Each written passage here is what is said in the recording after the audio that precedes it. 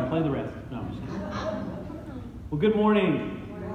So words really do have power, and believing a lie is what the enemy wants you to do.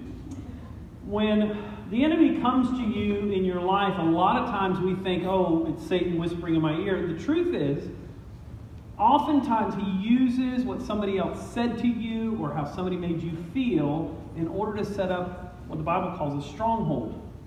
And what a stronghold is basically a fort in the middle of your life or in the middle of your mind. And so you might have a tape that plays over and over where, you know, something happens and you tend to think, oh, they don't care about me or they don't like me. And the enemy, just like this bow, can set up in your life and fire into all the other areas of your life. And that's what a stronghold is. And so what we're going to look at today is a very simple message. It's not real complicated, but you have to make a commitment to do that, to pay attention to how you think and to take captive those thoughts. And it reminds me of a story when I was a kid. When I was about 18, my dad, by the way, worked construction, so we had all this construction stuff at our disposal. One thing that we had were these huge plastic work glasses. You know what I'm talking about? Now they make these little things, but we had these huge things. And so one night I was at home for July 4th weekend, and my brother and my two brothers and my brother-in-laws, and I think there were some other guys there. We put on these goggles, and my brother had just been to South Carolina, so he had bottle rockets. By the way, if you're under 21, this story is not recommended for you. And so we decided that we would have a bottle rocket fight. We'd never done this before, and we decided in the backyard we'd have a bottle rocket fight. Now let me just tell you, though, it was not a fair fight. Because my brother-in-law, Dufus, it's the name I have for him, Dufasa in the Greek. He decided that he would get in the middle of our backyard was a tree fort. And my dad, remember, was a contractor, so he built us a tree fort that was essentially a small house. And so it was about 10 by 10. It had a regular real roof on it. It had windows, but it was large, and it had a ladder to the bottom, and you would go in, and then you could close the hatch. So my brother-in-law got his stuff, and he went to the tree fort. We didn't know that. And as soon as somebody said go or yelled or they fired a buzzer or, I don't know, it was time to go. All of a sudden, from the tree fort where he could see everyone, my brother-in-law began pegging all of us. One at a If you've never had a bottle rocket or heard a bottle rocket go off, it's one thing going away from you, something totally different coming towards you. And so you're seeing something, and he was pegging us with bottle rockets. And so what I figured out, he was looking at something else, and so what I figured out is, I've got to take that out. I've got to, somehow, he's got this huge fortress, I've got to place a bottle rocket just right, so it'll go in the window. I wish you could see what I saw next. So I went over to the side, I could see the window, I was very intentional, I got the bottle rocket ready, and it went in the window. Now here's what's awesome.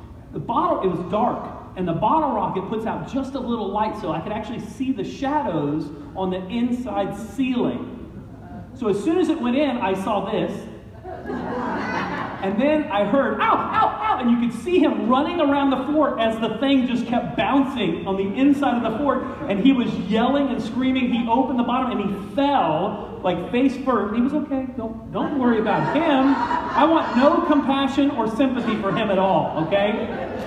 Although this is the brother-in-law that I've caught twice on treble hooks while fishing, but that's another story. Hey, he's got big ears. It's not my fault. Okay, so Rod, if you watch this, I'm really sorry. My sister Kelly watches the sermons every week. It's my other brother-in-law I'm talking about.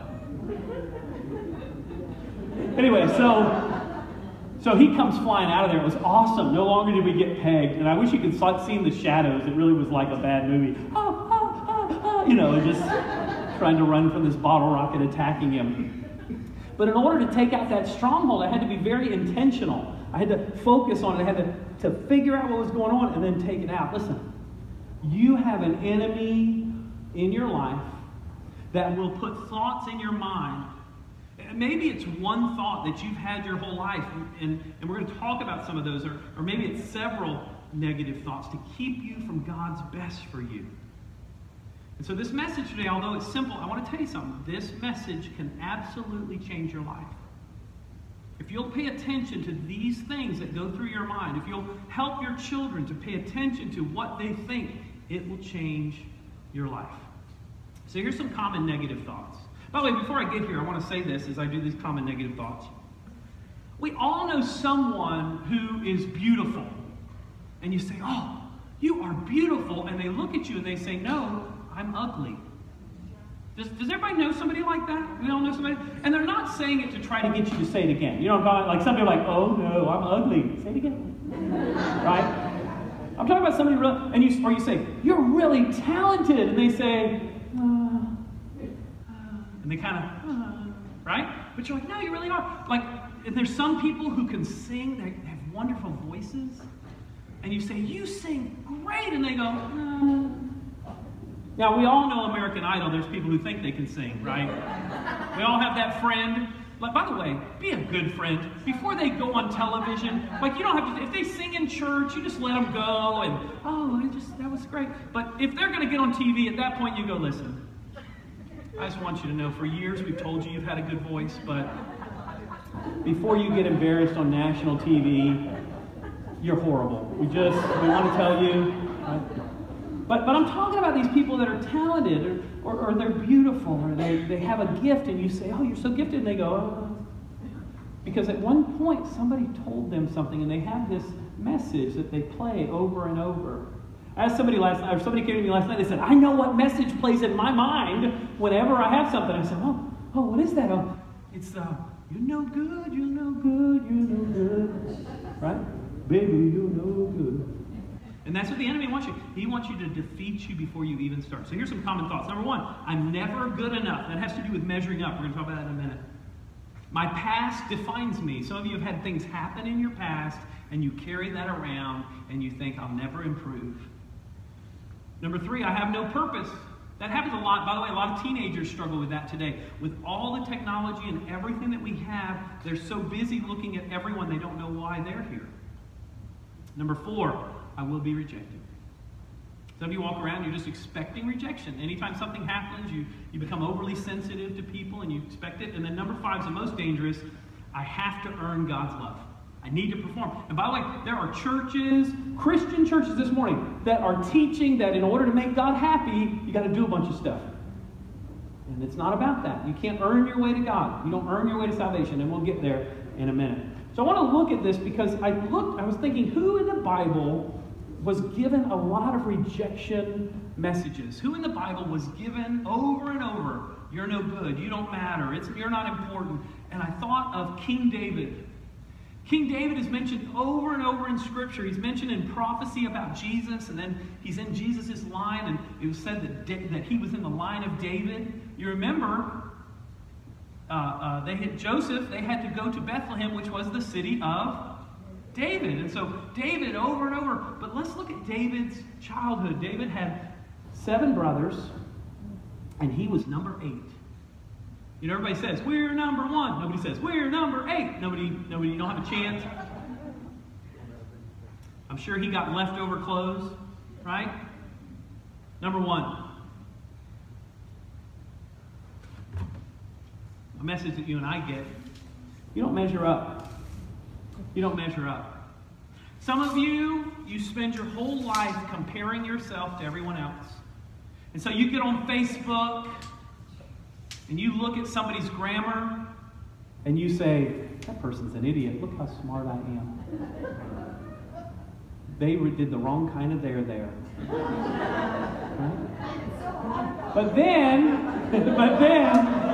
But then you show up at church, and you see somebody who just, they look awesome, and they seem so smart, and you feel so dumb, and you think, I can't do that. I'll never forget, years ago, I went to a conference for pastors. I was just a brand new youth pastor. There were thousands of pastors there. And pastors are funny when you get around them. It's interesting. But a lot of pastors have this voice. Good morning. I can't even do it. It like hurts. Good morning. I'd like to welcome you to First Crazy Church of Fort St. John. And they sing, and they have these incredible baritone voices. Oh, then sings my soul, my Savior God to thee. Right? And I'm like, hey, how's it going? Good to see you. How great thou art. Right? Okay? And I'm all these pastors, and they're singing, and it's like, whoa, and I'm, right? And then I just all of a sudden, this is what I heard. You will never measure up to these people. And in the middle of singing, I just sat down. I sat down. I remember I sat down. And they're just singing away, and I'm just sitting there going, I can't do this. I can't be like this. I mean, these people have focus, and I'm ADD. I'm distracted right now. I'm in the middle. These people, you know, they like give a point and actually tell a story, and they don't wander off. And I can't do this. And then God spoke to me, to my heart, and said, I don't expect you to be anyone else. Just be you. And that's enough. And today, if you're sitting comparing yourself to others, see, you'll become prideful when you think I'm a little better than that other person. That's lovey. And then you go, but I feel so stupid compared to that person. I don't know. They're so much smarter than me, and I'm just this country bumpkin. And you go through life either thinking you're awesome and everybody else are idiots. Like when I drive, that's pretty much my, right? I know how to drive and you don't. Let me show you, right? Or you feel inadequate and you feel like a failure. Well, that's how David felt. How do I know? Because the prophet came and he shows up and he says to David's dad, bring all your kids. One of them is going to be a king in the future.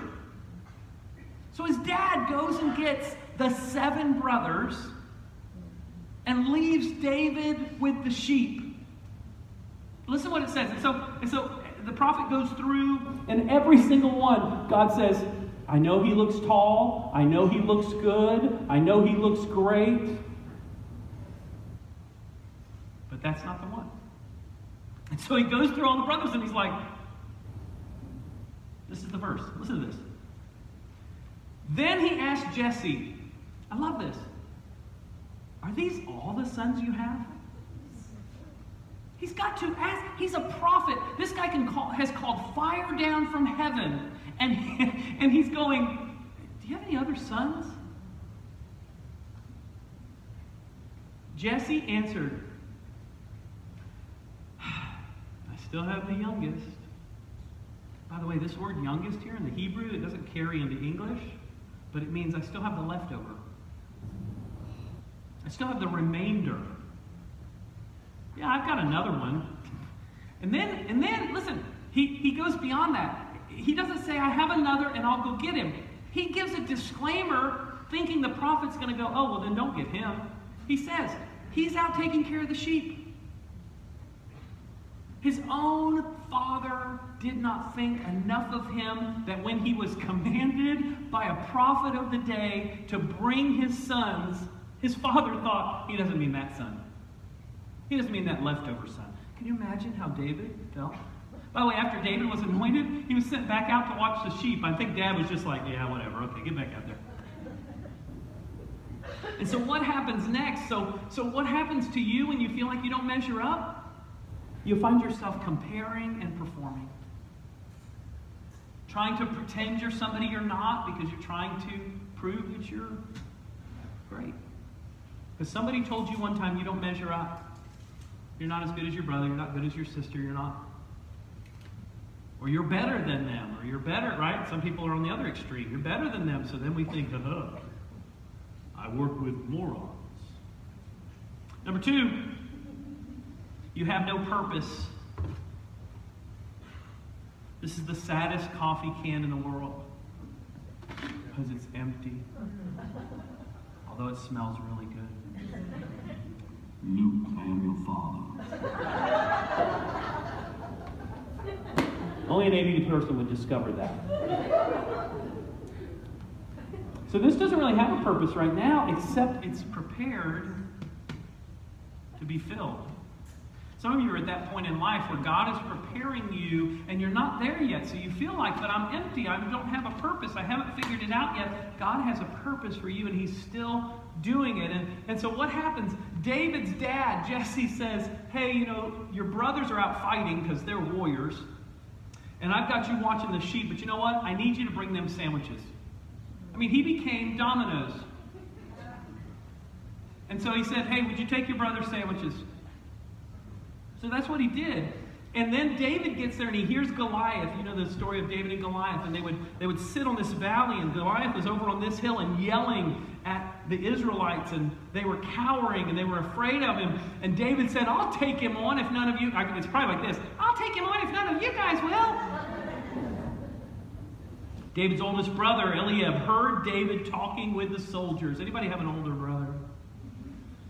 Don't look at him. He was angry. This word for anger means kindled anger. It means to breathe through the nose, like disgust. And he said, why did you come here? You know what he was saying to him? You're here to deliver pizza, dude.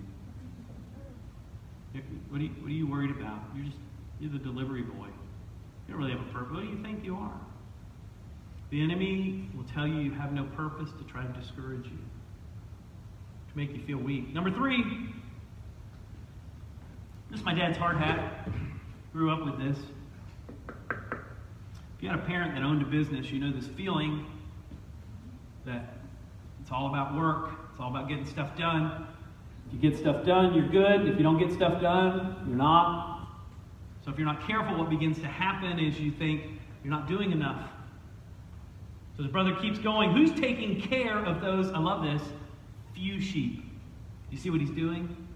Who's carrying those few sheep of yours in the desert? Basically, you're not doing what you're supposed to do. You brought lunch. Get back and get to work. For those of you who struggle with always performing, what the enemy wants you to do is he wants you to get burned out. He wants you to never rest. So the people come to me and I say, hey, why don't you serve in ministry? They go, oh, I did that once. And I got burned out.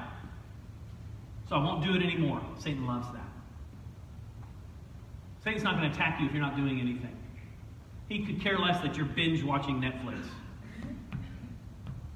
when you could be out serving, caring, calling somebody, texting somebody, emailing somebody and say, how are you doing? Can I pray for you? Can I encourage you? If you're out feeding the homeless. But what happens?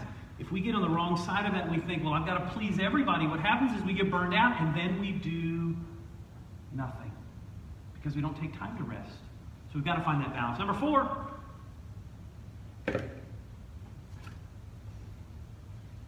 Worst tape ever. Best tape ever, right? But if you had a tape competition, right? And you had duct tape and this tape, and you sat them next to each other, you'd be like, which one is better? Oh, duct tape all day long. All day long. Duct tape, you can make a boat, a prom dress, wallet, small car, right? Come on, how many of you hillbillies like duct tape? Come on, let's see it. Let's see those hands. I see those hands. You're my people. I see that. I see that. Thank you. Thanks for sharing. Thanks for sharing this morning about your duct tape experience. But this has a very specific purpose, doesn't it? There's times where this is the best tape because it doesn't rip your wall apart. You would never duct tape a wall to tape it unless duct tape was going to be part of your wall, which would be very redneck. You might be a redneck if duct tape is part of your decoration at home. Who do you think you are? That's what the enemy tells you. Neil and I have talked about it. This happens to us on Sundays sometimes. We're showing up for church and the enemy says, who do you think you are? I mean, you got mad on Grissom on the way here. Well, yeah, but it was there driving. You know, right? How can you get up and tell people about the Lord and yet look at the way you acted? Who do you think you are? His brother said, I know that you're proud. That means arrogant and wicked at heart. Isn't that nice? He went from you're supposed to be bringing sandwiches to you are evil and proud. And then he says, you came here just to watch the battle. He was trying to demoralize him. You ever feel that way? Who do you think you are? And so then David gets brave, and he actually goes to Saul and says, hey, I can take on Goliath. And here's what's funny. So if Saul said, okay, what are your qualifications? He's like, I'm great with a slingshot. Like, can you imagine somebody applying for a job at your workplace, and you said, okay, got your resume, and it says here, schooling, none. And it says your #1 talent is slingshot. What exactly can we do with that? And that's what David says. And so David goes to Saul, who's the king, who's the tall king, who's, by the way, hiding from Goliath. He's shaking. And Saul answers, you cannot go out against the Philistine and fight. Oh, you're only a boy. Goliath has been a warrior since he was a young man. And here's what happened. This is a shelving iron. It's to hang a shelf on. This will actually hold a lot of weight. This is actually a really good one. But without being attached, it seems like it's for nothing. I mean, if you didn't know what that was, you'd think, well, what's that piece of metal for? But once you attach it to the wall and put a board on top, this makes a really strong shelf. But it's easy to look at from a distance and say, you can't do anything. So many of us go through life, and when we look at a risk or a challenge or reaching out to somebody or doing something good, we say, you can't, so that we don't try. And then number 6, you're just a stick. You don't matter. You ever feel like you don't matter? Maybe you're a teacher and you feel like, I'm not really making a difference. Maybe you work at the Space Center and you have a cubicle with a cat hanging on a stick or something on the wall, right? Just hang in there. And you think, I don't really matter. I don't make a difference. The enemy wants you to think that what you do doesn't matter. You just whatever. So he comes against Goliath, and as he walks out against this giant Goliath, by the way, the Goliath on this stage, his head would hit that curtain. Just so you know. His spear would be taller than that. Which if you were coming against him, that's what you would see. And Goliath says to him, do you think I'm a dog that you come at me with a stick? And by the way, compared to Goliath, David looked like... Goliath had full armor on, and David had clothes. Goliath had 2 swords, or spears. You know what David had? Slingshot, a couple of rocks. 5 to be exact. He says, do you think I'm a dog that you come at me with a stick? And then he used his God's names to curse David. So that means he made up his own cuss words. Dagon. I don't know what God's saying. And I'm sure David could have easily felt like a stick. You ever feel like a stick? That you don't matter? And yet, God uses sticks to do amazing, cool things. I love rain sticks, really cool. And aggravating if you give it to a 4-year-old.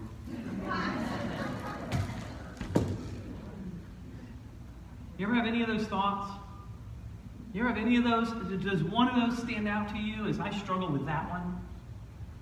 Then let's talk today about how to overcome that negative thinking. Number 1, ask God to help you with negative thoughts. Have you ever prayed and said, God, you know what? These things roll through my head. I've never really paid attention, but would you help me?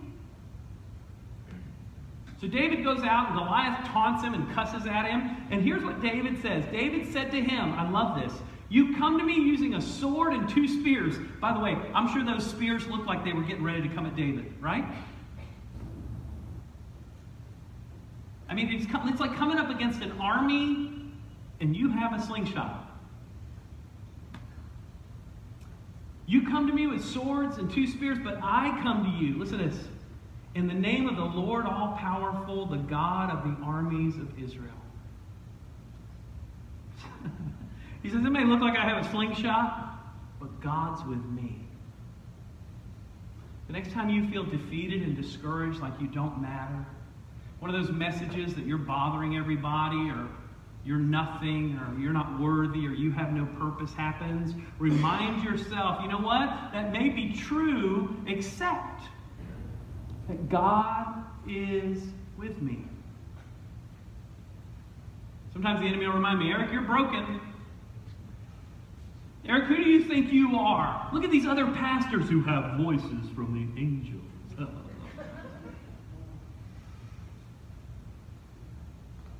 And God reminds me, I didn't make you to be them. I made you to be you.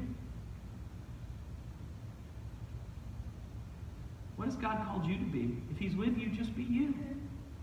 And let Him use you. You don't have to be that other person. One of my mentors came to church last night. Peter Lord, and somebody said, are you going to do his voice in church last night? I said, oh no, I will not. In front of him, he doesn't like it. But I do it now.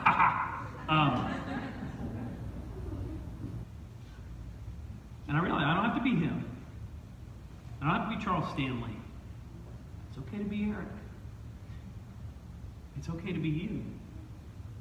Somebody may have told you it's not okay to be you. It's okay to be you.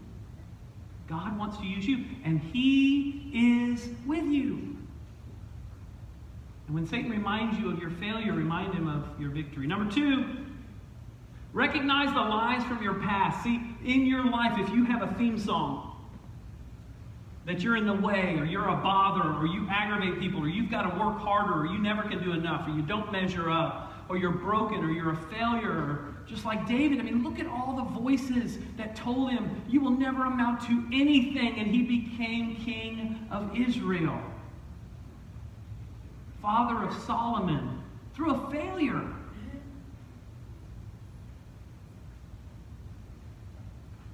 But he had to realize the lies that he could have believed. Are you believing a lie about yourself that's keeping you from becoming all God has for you? You belong to your father, Jesus said, as the Pharisees and the Sadducees, the religious leaders, attacked him. He said, you belong to your father, the devil, and you want to carry out your father's desires. He was a murderer from the beginning, not holding to the truth, for there's no truth in him. When he lies, he speaks his native language, for he's a liar, the father of lies. So here's what I want you to do. The next time you notice that negative thinking, maybe somebody says something to you and you instantly respond, pay attention to the stronghold. Pay attention to the tree fort and fire your bottle rocket. That's a lie. So I talked to somebody this week, and what happened is they were talking to a friend, and their friend looked at him and said, you know, you remind me of this character in this movie. And they said they instantly thought, oh. And they didn't know the character in that movie, and they thought, I'm aggravating them. They're probably talking that I'm bothering them. Because when they were a child, they were told, you're bothering people. Quit bothering people. So in their mind, as soon as that person said that, they said, oh, I'm bothering them. So they walked away thinking, I'm bothering them. And later they sent a text and they said, I'm sorry if I bothered you. Oh no, I love that character in the movie. Oh. Totally responded wrong. Why? Because of the negative thought. Pay attention to why you think what you think. Pay attention and call it a lie and tear it down. When somebody says something, it'll plant in your heart. Satan doesn't have to come back. He's planted it. So pay attention to it and defeat it. So you have to ask God to help. You have to recognize it and then take every thought captive. This is the key verse for today. Put this one on your refrigerator. 2 Corinthians 10:5. We demolish arguments and every pretension that sets itself up against the knowledge of God. Basically, I'm not better than God. You're God and I'm not. And we take captive, listen, every thought to make it obedient to Christ. And a lot of those thoughts have to do with the fact that the enemy will come to you and say you're a failure, you don't matter, your past is all that matters. You have to work harder and stronger. You've got to please God. You've got to earn His love. You've got to measure up. You're better than that person. You're worse than that person. Where do you rank in life? God reminds us you're who He says you are, so take those thoughts captive. See, the enemy comes to you, God comes to you with conviction. And let me tell you the difference between conviction and condemnation. Conviction says, this is what you did, you need to make it right. So you're on the way to church, and you got in an argument with your spouse, and you're sitting there now, and I just said that, and you went, he knew. He was there. No, I wasn't there. I wasn't there. Just a lot of you tell me that happens. Anyway, so you get to fight on Sunday morning, I get it. So you're on the way to church, and what happens? You're sitting in church, and the Holy Spirit comes to you and goes, you really need to apologize for what you said this morning. But here's what the enemy would do. You are a failure. You'll never measure up. You always act like an idiot. You can't do anything about those statements. When God speaks to you, it's always very specific. You need to make this area right. You need to deal with that wrong attitude. You need to deal with that sin. It's very specific.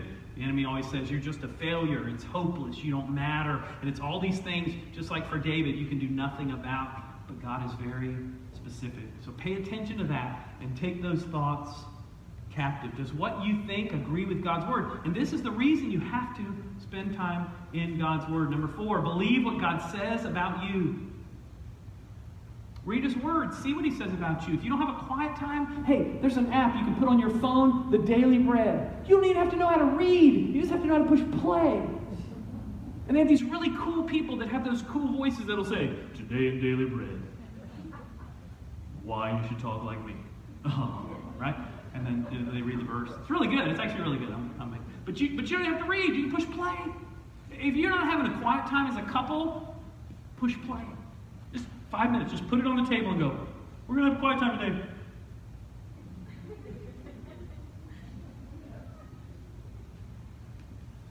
So spiritual. I have an app. There's an app for that. Spend time in God's word. Why? Because you're probably believing a lie. There's so many churches today teaching people that you have to earn your way to God. You got to do something to make God happy. Oh, and if you did that, you got to do a little more. God's not quite happy. If you don't do this one more thing, you're not going to make it. Listen to what Jesus said. Listen to this. Hebrews 4 first.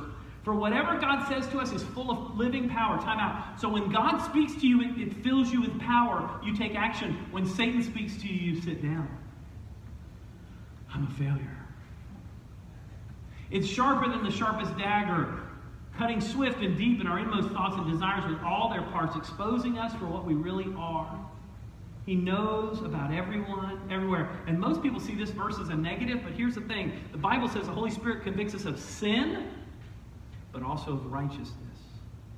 So not only the mess-ups that we have in life, but also how much God loves us and cares about us, and he's redeemed us, and he loves you, and you are important, and you matter, and he has a purpose for you, and you're not a failure, and you are worthy, not because of you, but because of what he's done. How do I know that? Listen to what Jesus said, if you don't believe me. You ready? Oh, by the way, real quick before I say what Jesus said. Christians all the time, I'll say something to them, and they go, well, I'm just a sinner. I don't know why they say it with a country accent. It seems odd. I'm just a sinner. And I say, are you a Christian? I'm a Christian. I'm a sinner. No, you're not. No, I am. You should have seen me this morning. I was good at it. You should see I'm a professional sinner. No. Nay. If you're a believer, the Bible says you're no longer a sinner, but you've been made righteous. So you can say I'm a sinner saved by grace, but no longer can you say I'm just a sinner. You're not anymore. When Daddy Warbucks adopts Annie, she's no longer poor. And you're no longer a sinner. You're now a saint, the Bible says. That's what's awesome. Nobody even had to approve it. It says in the Bible that together with the saints, we become saints. It's amazing. Does that mean we have it all together? No. Nay. But it's because of his righteousness. Listen to what Jesus said about you. John 15:15. I no longer call you slaves because a master doesn't confine his slaves. Listen, Jesus said this. Now you are my friends. Since I've told you everything the Father told me. Do you feel like God's your friend? Oh, but Eric, that's just disrespectful. I didn't say it. Talk to Jesus. He's right there. What did he mean by that? He meant that he wants to walk with you and confide in you and help you and walk with with you through life, not sit over you with a judge's thing just whacking you in the head. You are God's friend. If that seems strange, then you're believing a lie. Finally, number 5, learn to walk in grace with yourself and others. See, one of the biggest strongholds in life is religion. One of the biggest strongholds in life is religion. And here's the deal. What religion says is you've got to earn your way to God. But when you read the Bible, it says, while we were yet sinners, Christ died for us. He came to you. The Bible says it's a free gift of salvation. So I went all through elementary, junior high, high school. I was in church 3 times a week. 17 years of age, I was doing all the church stuff. And somebody came to me and they said, "Are you a Christian?" I said, "Yeah, of course I'm a Christian. I go to church, do these things." And they said, "Well, what does it mean to be a Christian?" I said, and I said what I'd always heard 1,000 times in church, to make Jesus Savior and Lord. I don't think I said it with that accent. But... And they said, "Really? Well, what does that mean?" And I said, I don't know. They said, "Well, that means to make him boss. Is he your boss? Have you ever really surrendered to him?" And so I knew about Jesus. I understood Jesus. I read about Jesus. I studied Jesus. I knew verses about Jesus. But I had never said, "Jesus, I want to give you my life. I surrender my life to you. I'm sorry for my sins, and I ask you to forgive me, and I surrender to you." That's what it means to be a Christian. It's not about doing a bunch of stuff or trying to earn God's favor. And remember, I talked about performance, so I was trying to make God happy. He said, "I call you my friend when you surrender your life to me." Ephesians 2 says it this way, "For it's by grace you've been saved through faith." When you trust him, it's not from yourselves. It's the gift of God. If somebody gives you a gift, you don't go, "Okay, let me pay you back." Somebody gave you $1 million, you don't go, "Hey, here's $2. What? Not by works, so no one can boast. Why? For we're God's handiwork. You ever think of yourself as God's handiwork? He created you. He made you. He knitted you together. Created in Christ Jesus to do good works, which God prepared in advance for you. Now here's the deal. When you and I understand grace, first of all, we receive God's grace. But you know what else we do? We have grace with other people. The reason that so many Christians leave church and are so grumpy and mean is because they're busy thinking that they're in competition with everybody else. And so they leave and they measure. You say something about their church and they go, "Well, my church is better than your church." Oh, wait, they do have better whatever. But we got snacks. We got snacks. You should see our snacks. But we have our own building. Oh, well, they got their own building, so, right? But our pastor's crazy. Our pastor's, okay, he's crazy. Never mind. Right? So what happens? You go through life, and instead of having grace with people, you're measuring and you're comparing, so you're hard on them. But when you learn that it's about grace, what happens? You learn that it's okay to fail and to mess up. And then when somebody fails and messes up, you know what you can do with them? You give them the same grace that was given to you. And that's what real Christianity is. It's not about having it together. It's not about getting it all right. It's about surrendering to him and saying, "I need grace." If you're here today and your stronghold is pride, you think you don't need God, I want to encourage you today at the end of the service to come and say, "Eric, I'm ready to give my life to Christ just like you did in high school. I played a game or I've not known anything about Jesus, but today I want to surrender to him." If you're here today and one of these thoughts stands out to you and you figured out what your theme song is, ask God to begin to change you and to point that out so that you can call a lie what a lie is and that you can receive the truth of how much God loves you, cares about you. We're going to have our offering in just a minute. During that, you just give what God's put on your heart. We got a new song. It's a little bit long, but it's great words. And then after that, you can come and say, "Eric, I want to give my life to Christ today." Let's go to the Lord in prayer. Father, thank you for your word and your power. Father, I thank you that when the enemy comes to us and he tries to distract us with either pride or, Father, just feeling horrible about ourselves, Lord, you remind us that it's by your grace. It's by your stripes we're healed. Father, what you've done is what heals us, not what we do. And so, Father, even now we want to surrender to you. Lord, we want to say you're in charge, Father. And when we walk away from you and when we do go our own way, Lord, forgive us and take us back. Remind us of what it means to walk in your embrace. Lord, thank you for each one here today. I pray if there's one here who doesn't know you, that today would be the day they surrender to you. Thank you that we can come to the table, that we can sit with you because you called us your friends. In Jesus' name, amen. We have a great song. It's a great song. It's a little long, but it's a great song. So read the words. You give what God's put on your heart.